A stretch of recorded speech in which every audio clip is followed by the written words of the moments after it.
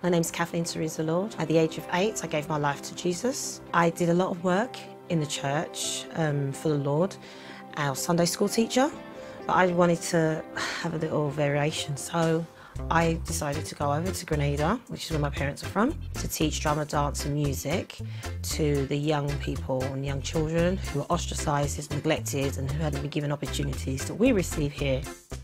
I came back from Grenada. I became very unwell and I knew that there was something wrong in my body because my hair started to fall out.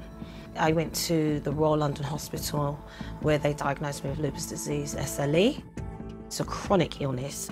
Because of that, I was really upset and hurt with the Lord, and I decided to backslide because Jesus didn't look after me the way I thought he was going to look after me.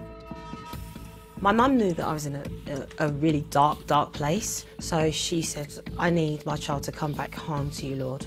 So she sent all my prayer requests to God TV, to the altar in Jerusalem. She sent my picture there, and she said, Father God, I trust you for her life. One night, I had a nightmare, vision, dream experience that shook me because I was so frightened. I was actually in hell. I screamed. I repented in the dream and I repented when I woke up, and I said, Father God, I give all of me to you, Lord. After the nightmare, I just kept God TV on constantly. I wanted to give to God TV because during my time being a backslider, I had everybody praying for me.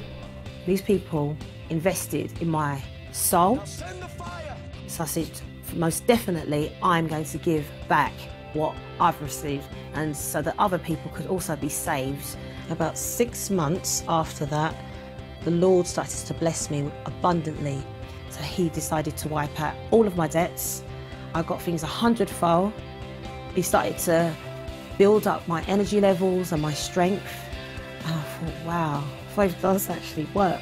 And I really, really, really, truly thank passionately from my heart God's TV, the prayers, partners, my brothers and sisters in Christ. I love them all and I honour them and I bless Jesus for them all.